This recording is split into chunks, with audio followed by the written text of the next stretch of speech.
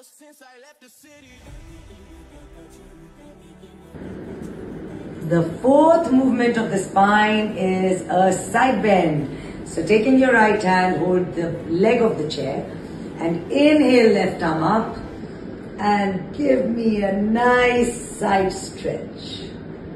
Keep your left hip grounded to the chair and back. And the other side always.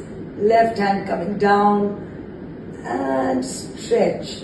Really opening your lungs, creating space in the rib cage and back.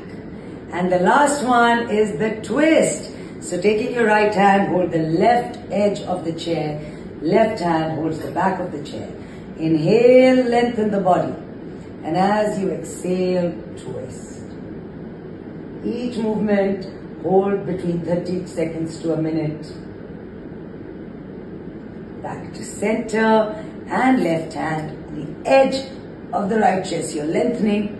Right hand here, twist. And back. Do these movements every single day and stay healthy.